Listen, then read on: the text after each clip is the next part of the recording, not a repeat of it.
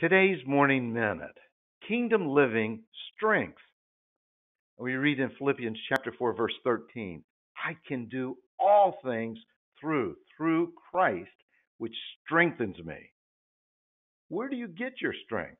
Does physical, muscular strength help you when you've lost your job? Does physical, muscular strength help you when your marriage is broken? Does physical, muscular strength help you when you're having financial difficulties?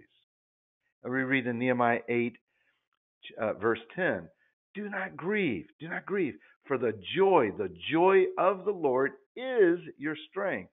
And then Psalms 28:7, the Lord is my strength and my shield. My heart trusts in him, and I am helped. My heart leaps for joy, and it will give thanks to him in song. The antidote to doubt, depression, negative thinking, and self pity is praising the Lord and giving thanks for all he has done.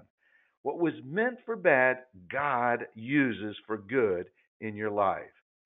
The Spirit of God living in you is power, love, and a sound mind. There's no room for doubt, weakness, negative thinking, fear, unforgiveness, complaining, selfish desire, and pride. Your strength comes from knowing the Lord's love. Choose to dwell, seek, pursue, abide in God, and seek Him with all of your heart to know and understand the depth of His love. Your strength comes when you know and understand God's love for you. His love is not based upon your behavior, but based upon what He has done to redeem you.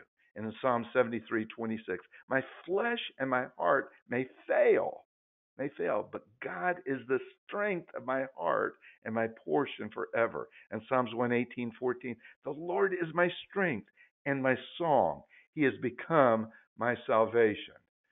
We read in Isaiah 40:29, he gives strength to the weary and increases the power of the weak. And in Psalms 18:32, it is God who arms me with strength and makes my way perfect. And First Chronicles 16:11, look to the Lord and his strength. Seek his face always. Your strength comes from the Spirit of God living in you. You are designed to be a spirit being. Amen and amen.